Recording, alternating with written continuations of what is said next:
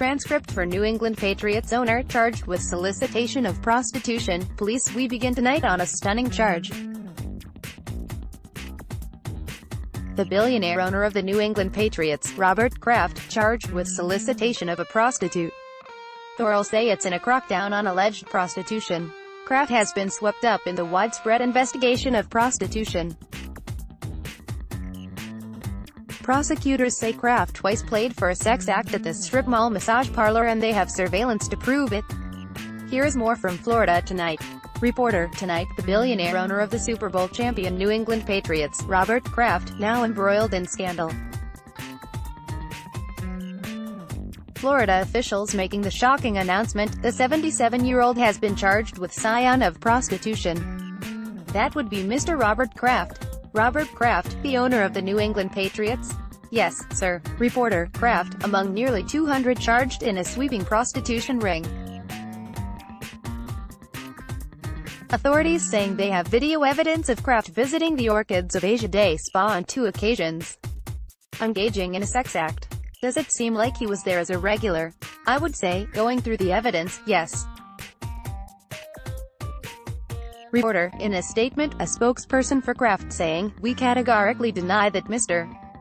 Kraft engaged in any illegal activity.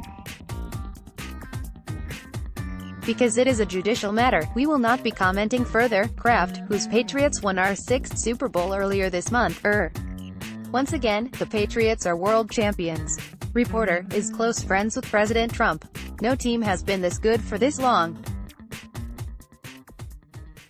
Reporter, the president asked about it today in the Oval Office. "Well, it's very sad.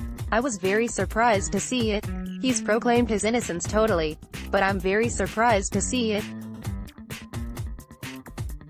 Reporter, Jupiter police say their investigation has been going on for 6 months, and includes evidence the women were victimized by spa owners.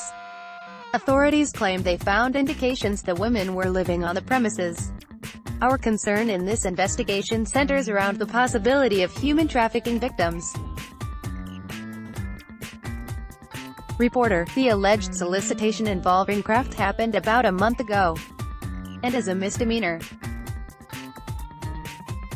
As for NFL policy, it mandates stricter rules for owners than players for now, the NFL only saying, the NFL is aware of the ongoing law enforcement matter and will continue to monitor developments. Let's get to Victor Oquendo with us.